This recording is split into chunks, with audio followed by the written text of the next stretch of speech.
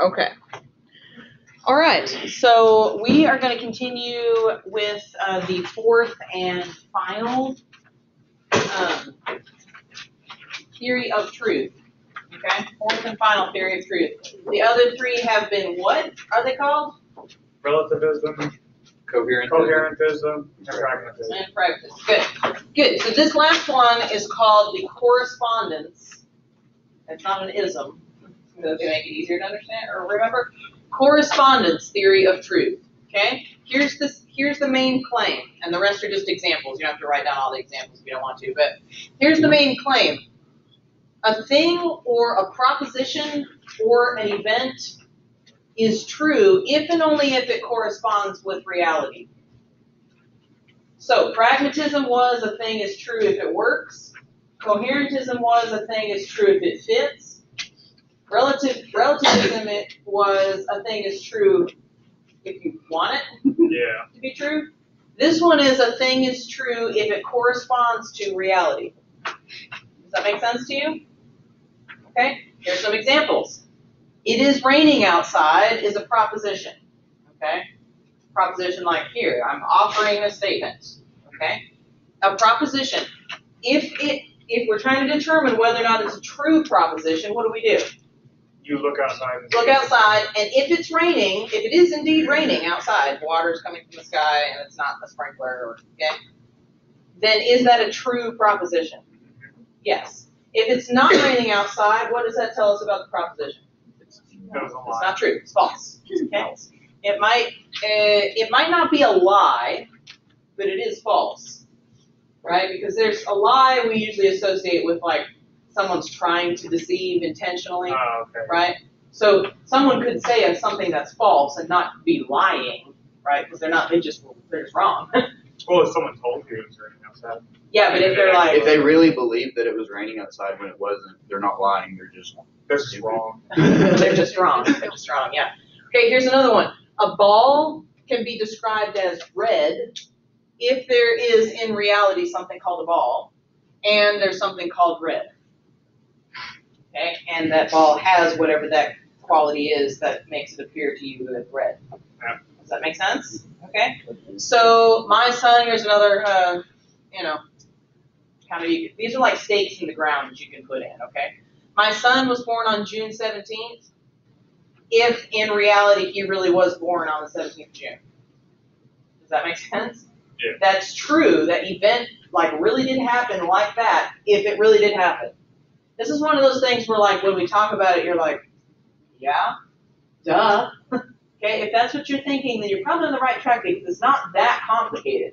Oftentimes, and you'll find this in philosophy, we talk about things that you know already.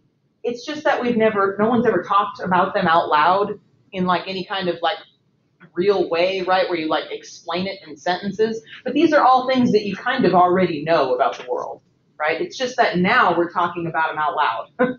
Okay, so they might sound weird, but when you actually think about what I'm saying, you're like, oh yeah, I know that already. And you do know that already. Okay, here's a proposition. Allah created the universe. This is a true proposition if and only, according to correspondence theory, if and only if Allah really did create the universe. Does that make sense to you? Okay, so you good? A thing is true if it corresponds with reality. Now, here are 3 required elements that we need for truth to occur.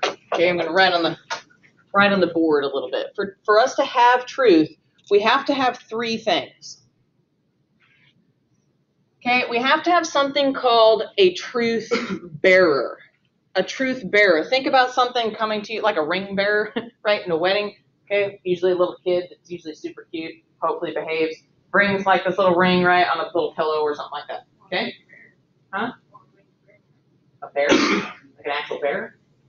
Yeah, that's weird, but whatever. So, right, however it happens, you've got something or someone, right, bearing a ring. That's what they call a ring bearer, okay? In this case, we need something called a truth bearer. It comes bearing truth, maybe. Okay? It comes bearing truth. We need a truth bearer. This could be a proposition. This could be a thing, like a red ball, or it could be an event, like the birth of my son. Does that make sense? Okay? So we have to have a proposition out there. Okay? Now, we also have to have something called a truth maker. So, this is our like statement, okay, our truth bearer. We also have to have reality, okay? This is our, so we have a statement, we have reality. This is the actual events of the world, right out there in here, right? What's really going on, okay? What really is, what really exists, what's really happening, okay? Whether or not it's raining, that kind of stuff, okay? So look, we have a truth bearer, okay? This is our truth bearer. This is our truth maker. By truth maker, we mean that this has the possibility to make this true, right? This has the possibility to make this true. How does it make it true? What are the conditions? If what? If it corresponds with reality. How Or does what this makes make reality this true? Oh, okay. By being true. Yeah. By matching, right? If they match. Does that make sense? Okay, if they match. So look, keep in mind that we have three things here. We have this and we have this. Do you see how these two, this is going to sound real dumb. I'm not trying to be condescending, okay, but I just want to make sure it's clear. Do you see how we have a truth bearer and a truth maker? Those aren't the same thing. You see that? Okay? This is a statement about reality that may or may not match with reality. This is reality and it is what it is. Okay? These aren't the same thing. They're two different things. Okay? So in order for this to be true, it has to match that. That's what this is called. Okay? The correspondence, the line between the two, the correspondence between the two. The correspondence between the proposition about the world and the actual world. Okay? The statement, it is raining, and the reality that it is in fact raining. Okay? Now this is called truth. Understand that truth is a relational property between two things. Truth is a relational, under this theory, truth is a relational property between two things. This thing, the statement or the truth bearer, and this thing, the reality or the truth maker. Truth is that relationship between those two things. If they don't match, then there is no relationship, there is no correspondence, there is no truth. Okay? Is that clear so far? Does this seem to be, how many of you are like, yeah, this seems to be like, duh. I mean, I'm using weird words like truth bearer and truth maker, but like the concept, does it seem intuitive to you? Ish? Okay. Mixed bag, but that's all right. Okay. So, as I just said, truth is a particular relational property between a proposition and reality. Now, it's super, super important that you understand that we're talking about three things. Two things and a relationship. Okay, so that's three total. Yeah. Okay? So, if you're going to have a relational property, understand, this is important because it solves one of the problems that relativism presents. Okay, so hang with me for a second. If you have any kind of relational property, that means that you have to have at least two things. So if I said, if I gave you a relational property like larger than, how many, and if I said there's larger than in here, in the room, how many things would have to be in the room for there to be that larger than? Two things, right? One of them would have to be larger than the other one. Does that make sense? Then that property would be in here. Okay? What if I said there's redness in here? How many things would have to be in here? At least one More thing. than, at least more than one. Minimum how many things? If there's redness in here. Doesn't really explain what's got to be in. I thought it would just be one thing that would be red. One thing as long as it was red. Yeah. Right? Yeah. If I said there's redness in here, you wouldn't say, oh, there'd have to be two things, right? What if it's violet? Okay, how about that? Right, then my statement would be false. There wouldn't be redness in here. Well, it's redness, though. Maybe red. Purple, yeah. Okay, there's red. I'll just put there's red. Don't let that trick you up. Okay, how about mother of, right? If I'm going to say that I'm the mother of Whitley, we have to finish that sentence with a whole other person, right? Mother of, okay? There has to be, unless you're like swearing or something. Mother, okay? There has to be another person, right? There has to be two things. There's the mother, and then there's the person that you're the mother of, right? But mother of is the relational property between me and my son. Does that make sense? Okay? If there's a relational property, there has to be two things, and two different things, and those things can't like be the same thing. Okay? The truth bearer or the statement and reality can't be the same thing. You see that, because one's a statement about reality and one's reality. One might be true, one just is. Is that clicking with you? Okay? Okay. Let's keep rolling. You guys are doing good. Okay, far as we know, I say correct in quotations. As far as we know, this is the theory that's widely accepted by major philosophers to be the correct theory. And by correct, they mean it doesn't lead to any logical contradictions like we have with the others. Okay? It doesn't, now it may have its own problems, but it doesn't lead to any logical contradictions such that we'd be like, this is weird, like it can't happen. Okay? Most major philosophers say that the correspondence theory of truth is a good, solid theory. Probably that's what truth is. Truth is a relational property between two things, a truth bearer and a truth maker. Statement about reality and reality. Okay? Before we go on to the scorecard, let me try to tie it together. Remember that the problem with relativism, what was one of the major problems with relativism? What do people that are relativists, what do they confuse? Yeah, they're the facts, right? Yeah. Or reality, and their opinion about reality, right? Because that's what relativism says. It says whatever you think is the case, whatever you want to be the case, that is the case. Okay? Do you see how it takes these two right here and squishes them together? Right? Yeah. Whatever you say about reality actually is reality. So it's not concerned about it matching reality or anything like that. It literally becomes reality. That's the problem with relativism, right? Because we see that a statement about reality and reality itself can't be the same thing. Those are clearly two separate things. And just by wanting it to be the same, you can't make them the same thing. Right? It just can't happen. There's two separate things. It'd be like taking two people and making them the same. I mean, you can't. They're separate, autonomous things. Okay? That's the big problem that relativism or any theories related to relativism have, is that they take this statement about reality, and now listen, even under correspondence theory, you can make any statement you want to about, I mean, you, this is where you do you, right? You make any statement you want to about reality. Okay? But what follows from that? Some statements are going to be, because some statements are going to match reality and some statements aren't, right? Seems reasonable, okay? Now, you might not like that. You might really want this to be true, that there's $100 million in your checking account. But if it doesn't match with the reality, that's going to be a letdown. But it's going to match with reality. It's going to be true, okay? So what the problem with relativism is that it squishes those two together, okay, the statement and reality. It says that truth bearer and truth maker are the same thing, when they can't be the same thing. Those are two completely different things, okay? That's the problem with relativism, and that's the solution that correspondence theory offers, okay? All right, where did I put I'm throwing stuff. Okay, so let's score this out, okay?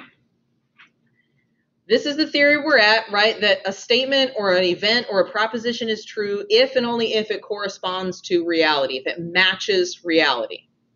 A statement is true if it matches reality. It's raining is a true statement if it matches the reality that it really is raining. Okay? Does that kind of theory explain all or most truths? Can you think of one that it doesn't explain? No subjective truth. Religion. Personal truth. Okay. What do you think about that? Subjective truths. Are you still, let me ask it this way, are you still allowed to have your own opinions and beliefs underneath correspondence theory. If they correspond with reality. No, that's not. No, I didn't say are they true. I said are you allowed to have them? Like with the ice cream thing, like if that's your favorite flavor, then that's true. Right. So let me ask you that. Right. So if I say my favorite flavor of ice cream, this is a really good question. If I say my favorite flavor of ice cream is chocolate almond, is it? Now I asked this when we were first talking about subjective and objective. Is it objectively true for you that my favorite flavor of ice cream is chocolate almond? Yeah. That's really your favorite flavor. Yeah, if I'm telling the truth, right? If I'm being sincere about it, yeah. Yeah. Yeah, it's true for you that my favorite flavor is chocolate almond. Does that make sense? Okay, I'm telling you, it really is true. Okay, so in that sense, yes, we're allowed to have our own beliefs and, personal opinions and preferences and stuff like that, because those are subjective truths and they match reality. Is it really the case that my favorite flavor is chocolate almond? Only I know, but what if I tell you that that is true, for argument's sake, that it really is true? Yes. Then yeah, right? That statement, my favorite flavor of chocolate almond ice cream, is true. It does match with reality. It even matches with your reality. Because your reality, right, we all share, there's only one, we all share the same reality. Your reality is, in your world, my favorite flavor is chocolate almond. So when I make that statement, it's still true for you. Does that make sense? Okay? It's not your favorite flavor, but that's not what we're talking about. It's all about me. Okay? So, does it allow for subjective truths? I mean, clearly it allows for objective truths, right? This kind of truth where you have a statement and then you're supposed to go see if it matches with reality. Objective truths are the kind that you seek out external evidence for that, right? So we make the statement, it's raining. We go to seek out external evidence. We go look out the window. Anybody can look out the window. Anybody can determine whether it's raining. You don't have to have special insight to do that, right? Okay? That's an objective claim. So clearly we see that it deals with objective claims really well. So the question is a good one. Does it deal with subjective claims? Does it allow you to have your own preferences and opinions? It deals with truths, and if the truth is subjective or objective, it doesn't matter if it's true. Okay, but this is defining truth, right? So it's saying that truth is a relational property between a statement and reality. So does it allow for the reality of subjective opinions? Yes. Yes, it does. Good, it does. So I think that it explains it allows for all or most truths, okay? Does it explain data better than the other theories? Given this is the last theory we're going over, compare it to the others. Sure. I think so. Is it easy to believe? Yes. Yes. Yeah, absolutely. It just says it's true. It's true. And that's what it says. It's true if it matches. Yeah. It's true if it matches. If it's raining and you see it's raining, then it's true. Then that statement is true. Yeah. This is why I asked you a little while ago, does it seem intuitive to you? Does it seem like, yeah, this is the way the world, why are we even talking about this? This is the way the Seems world like works, pretty, right? Common sense, you would think. Mm-hmm. by Yeah. looking at It the seems theory. grounded, right? Yeah. Seems intuitive. Okay, good. Does it fit with your firmly established beliefs like gravity and math and amount of money in your checking account and stuff like that? Yeah. Yeah? I mean, you might not like it, but it But makes it's true, sense, yeah. right? It really makes Okay. sense. How about simplicity? Is it not overly complex? It's pretty No, basic. it's simple. It's pretty basically laid out. It's not too much. Like it just says if it corresponds, then it's true. Yeah, I think they're pretty simple. I mean, some people have said in the past, that students have said in the past, this is too confusing, this truth bearer, truth maker, relational property, that kind of thing. I agree. Those are weird terms, right? And again, it's one of those like, this is something you all know, but you probably we've never talked about it, right? And so they're going to sound weird to you. But my question in response to that sort of objection is, are the terms weird or is the concept weird? The terms are weird. Just because the Right. verbiage is simple doesn't mean that's the theory. Right. The theory itself and concept is pretty simple. If it matches, it's true. You can sum it up just like that. Okay. So yeah, way better. Perfect score. Way better scorecard on this one. Yeah, way Well, better. this is the first one we've gotten a yes on. Yeah, the Yeah. closest we got was a The other ones question are mark. no and question Yeah, like, marks. well, These are maybe. actually all yes. Yeah. Okay, so let's talk about some implications. Since this is a good theory, okay, so far, let's talk about some implications of correspondence theory. Because if we're gonna go by this, then that means we might have to shift some things around a little bit in our brains and in the way that we practice life, okay? If correspondence theory is the way things are, if that really is what truth is, then that means that we might not know the truth in any particular area. Pick one, okay? We might not know the truth. So look, we've got this statement and we've got reality. Okay, reality's there, whether you know it or not, right? It's there when you're an infant, it's there, right? It's always there, okay? You might not know it even enough to make a statement about it. Might not know it. Does that seem real? That seems like that happens, right? This is why we like learn things and stuff like that, okay? There could be several possible options, okay, of what truth might be in a particular area, okay? As you learn stuff, you could make a bunch of different statements. You could make a statement about reality and then nix it later and be like, nope, it's that, and then say, nope, it was that, right? You can make lots of different statements about reality. As you learn things, you're going to make propositions that are based on how you view this, right? And because you're generally good people, you're trying to make statements that match with reality because you know intuitively that makes the most sense. But you might not know it, right? So you're trying to find out, and then you make a statement, and then you realize it's not true because it doesn't match with reality. So you nix it and you make another one. Does that make sense? Okay, this is how we do life, right? Okay.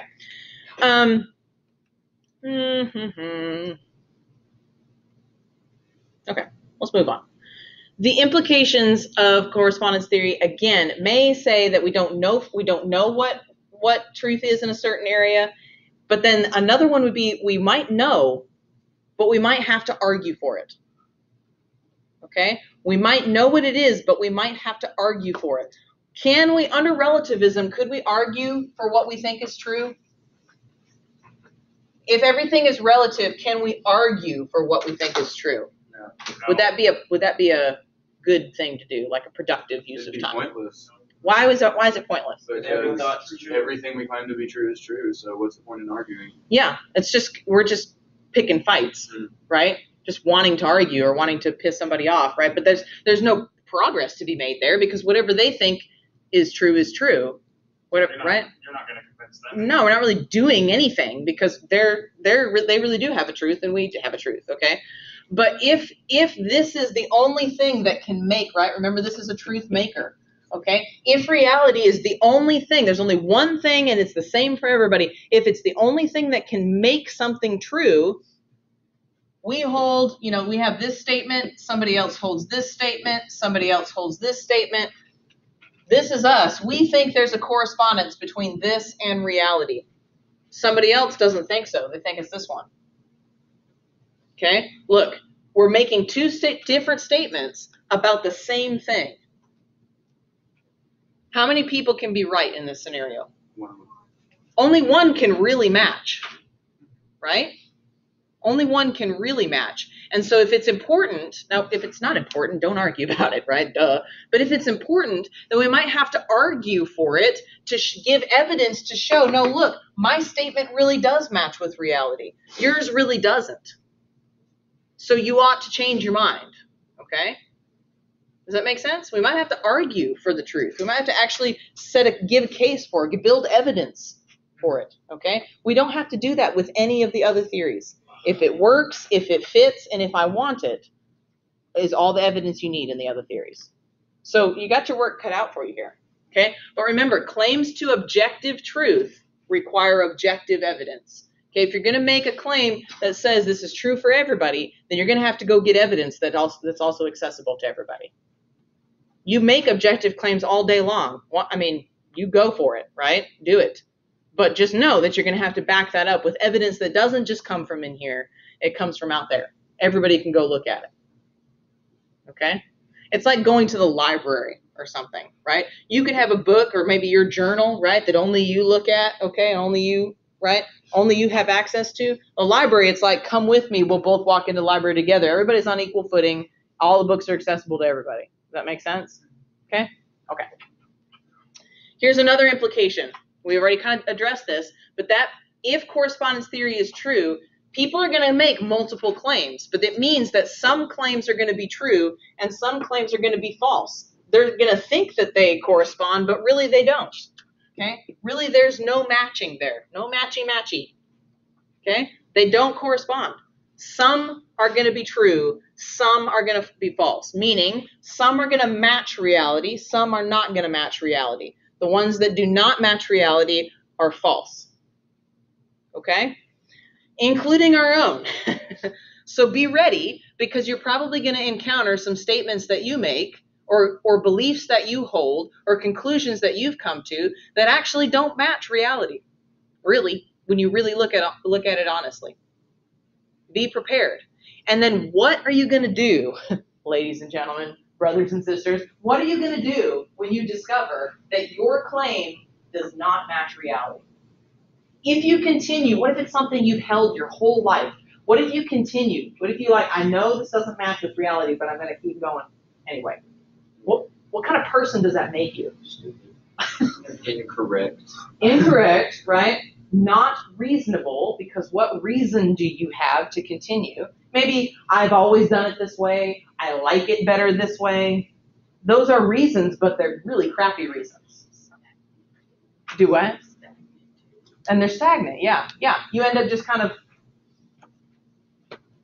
You actually become, some people think, well, that if I make a stand on something, that isolates me, right? That kind of makes me, I don't know, somehow here I am taking a stand and, I'm not in with the group or whatever. Okay, do you realize that if you don't live your life by statements and conclusions that match reality, that actually isolates you more? Okay? Because you're not on board with reality, which is a scary place to be. Okay? Not like a hobby or something. I mean, go get a weird hobby, but be on board with reality with the rest of your real life. Okay? Listen, it also means that some worldviews / religions, because remember, all religions are worldviews, not all worldviews are religions, but some religions / worldviews are accurate and some are not. I don't mean the way people practice religions, I mean the claims of the system itself. Okay? Some of them are going to match reality and some aren't going to match reality. Okay? There legitimately is Church of the Flying Spaghetti Monster. Look it up. It's real. Okay? Church of the Flying Spaghetti Monster. So, does that match? The question is, just the name Spaghetti Monster, does that match reality? Can I go find objective evidence for a flying spaghetti monster? Maybe? That's a job right there. I mean, go for it. Come back to class and bring me something. There's a girl that does that for a living. She's found 16 new species just last year. So far, I'll go this far to say, so far, no objective evidence for the objective claim that there is a flying spaghetti monster and it's also God. Okay? I mean, if there happens to be some, then we'll deal with that when we come to it. But so far, that's not an accurate claim because it doesn't match with reality. You realize what? I've just made a judgment call on a religious claim. You realize that? That's because religious claims are largely objective claims. They're claiming that this is the way the world is. This is the way reality is. So your job, as reasonable, thoughtful human beings, is to select one that best matches reality. In your opinion. But it doesn't have to just be your opinion, because they're making objective claims, so there should be objective evidence, right? So you look and see which evidence is the best, which has most evidence, which one best matches reality. You're going to be, in my experience, you're going to find a ton of them that get awful close. So you're going to have to choose between good and better. Yeah.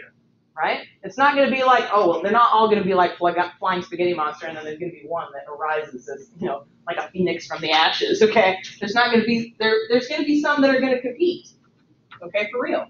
But your job is to find the one with the best objective evidence and the one that best makes claims that seem to match reality. Okay, I'm not just talking religions, although they matter in this category. I'm talking any worldview. Humanism, okay, any naturalism, any worldview. Pick the one that best matches reality. Okay? All right. And the law of non-contradiction, that's what tells us that some claims are true and others are false, because we can't have two competing claims that are both true in the same way and in the same sense. All right? You good? Okay. Another implication. There is a truth that is independent of our mind. There's subjective truths that are in our minds, right? We have privileged access to that. But this means this is reality. This is not in anybody's mind. This is what it is. Okay? So this means, if this theory is correct, it means that there's a truth out there. There is truth out there that we don't have any control over. It just is what it is. That means we got to go find it. We got to figure it out. We can't just declare it like we can in relativism, right? I declare this to be the way the world is. It doesn't work that way. So that means we have to go find it. It also means that it's there whether or not we know it, whether or not we like it, whether or not we agree with it. It's still there and still operating. Okay? So it's up to us in order, if we're going to live grounded, rational, reasonable lives, and even lives that actually contribute to human flourishing and our own thriving, if we're going to live those kind of lives, lives that matter, right? Lives that contribute, lives that actually change the world. If we're going to do that, we got to figure out what the world is. What's it like? And then get on board. And then figure out what's wrong with it and change it. Okay? But you can't do that by just declaring whatever you want to be the case and then it is. Okay? So, is this comforting to you that there's a truth independent of our own minds? Is this comforting or is this not? Does this make you uneasy? Comforting. I think it's comforting. Comforting? Not comforting? Why, Tatiana? I don't know. You don't really know about anything. Okay? But you can find out. That's exactly it. That's exactly Right there. it. You can go find the truth, the real truth. Look, If everything was subjective, could you go find the truth? You could make up the truth.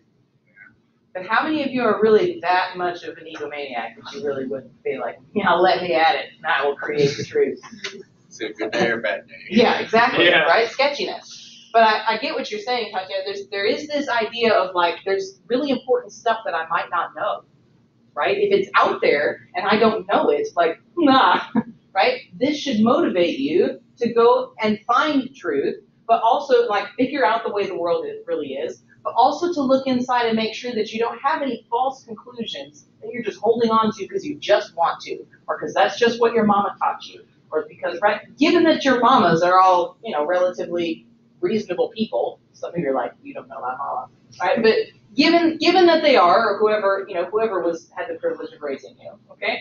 Given that they're reasonable people, probably what they taught you is the way the world is. But don't hold on to something just because they told you that, right? Make sure that you go out and find reasons of your own, objective evidence of your own to hold up that belief. Okay, go do it. Go get after it. Be your own person. Reminds me of water boiling. Reminds you of what? Water boiling. Water boiling? My mama always said. Okay. What do you think now? Give me your thoughts, just, on anything about this whole exploration of truth in general. I'm very glad the first grader finished with Okay? relativism. That gave me such a headache. Okay, so glad we're done with the first three. We found something better. What else? What else do you guys think? We got time. Just relax and sit in it for a minute. This is important stuff. And don't check out just yet. Let it spin around in your brain for a second. What do you think? I wish today's world was more reflective of the fourth one. Okay? What do you mean? Yes. How is it not? Expound on that a little bit. Because the fourth one is reality is and only is one reality, and it must be that reality to be true. But the world is so divided and so diversified with so many different thoughts, so many different beliefs of the truth, so many different ideas. They're all anchored on, like you said, they're all anchored to evidence, but the evidence is all can't be true. Mhm. Because if everything that had evidence was true, then there'd be more than one reality. So if I think something, but I have my own evidence behind it, and you think something, but you have evidence, Mm-hmm. and then everybody in here had to pick between us two, that doesn't make us both true. Correct. That's relativism. Correct. And You're right. that's how the world is. Everybody's different. Everybody's diversified. Everybody has their own religion. Everybody has their own belief. Everybody has their own culture. Yeah, and they all bring in evidence of some kind. They all have Yeah. evidence. So what- You just can't be like evidence, reality. Exactly right. So what do we have? What's our job then? I mean, the first task is to amass evidence, right? If we don't have any, then we're already behind the 8 ball, right? So what's our next task? Through the diversity, you examine the truths and the evidence, and then you decide. Yeah, so you look at the evidence, right, and see which one's better. So if I came to you and said, well, I think this is the way it is because the flying spaghetti monster told me, I'm bringing evidence, but my evidence is bad, right? So this is where we're talking about you might have to argue for the truth. So we have really well-meaning, very sincere, like reasonable people, both looking at the same reality and saying it's this, and the other person says, nope, it's this, right? Now, because we have the background already of they both can't be right, they could both be wrong, right? So you come in there and say, nope, both of you are out to lunch, it's the third thing, right? You could do that, or you could examine the evidence for why they think what they think, and look at their claim. Look at the claim they're making about reality. Does it match? Does it match with reality? Look, a lot of things can cloud our vision of reality, right? Things like our experiences and the way we were raised, prejudice and bias, okay? Even religious claims, okay, and other worldview claims. These can affect even like our emotional state, like you're asking, is it a good day or a bad day? Our emotional state, right? We know this all the time. This is a minor thing, but this happens all the time, right? We go into it having woke up on the wrong side of bed, and we amass evidence toward the fact that it's a bad day, right? It's just bad. Everything's bad. When really, probably it was a normal day. We just saw it all as bad, right? Okay? So we do this all the time. Things cloud our view of reality, but that doesn't change the fact that reality is, and it is a certain way, regardless of how we see it or not. Okay? That's the comforting thing, Tatiana, about correspondence theory, is that you can actually kind of take it to the Our bank. ignorance can't influence. Yes, take it to the bank that reality will remain the same. Our job is to do our best to see it clearly and then to make reasonable claims about it, statements about it that are supported by good evidence. Does that make sense to you? So now the hard part begins, really. Because now what you need to do is look at the claims, look at the way that you think reality is, the way you think the world works, and see if it really matches. And see if you have good evidence for that. And if you don't, I've kind of ruined your life, okay? Because if you don't, then you got to change it or risk being a really unreasonable, ungrounded person, okay? The people whose ideas are grounded, reasonable, and match reality, those are the ideas that change the world. Because you see this, most people don't have that. They just click along in life with their own, right, however they were raised or whatever they want to think, okay? Kind of trial and error. It's like going bowling with those bumper guards, you know? You chuck one down there and it goes boom, boom, boom, boom, boom, all the way down. That's how I bowl. I mean, okay? So like, right? That's what most people do with their life, right? I mean, they bump against the sides. That, right, won't kill them, okay? Make sure they don't die. But other than that, they just kind of try and make it, okay? If you want to change the world, you absolutely can. You don't have to be like really special. You don't have to be like famous or rich or anything. You just have to have ideas that have evidence and that match reality. And then push for them, argue for them. And the only way that you can do that is if there is one reality, okay, that doesn't change, and that if you see it clearly and have claims that match that and that are strong and backed with evidence, then go get them. Man, go do it, right? You seriously could do some serious things if you saw the world that way and if you sought to live your life and order your life that way. But that might involve you making some serious changes. Why don't you say stay objective? Yeah, I mean, allow yourself subjective truths. That's cool, right? Just don't make those into objective truths, right? Keep them in their place. That makes sense? Yeah. Good stuff. Okay. You guys are going to have a reading assignment, okay? And then next time we're going to go over a study guide for your test over this truth stuff. We tested on Friday.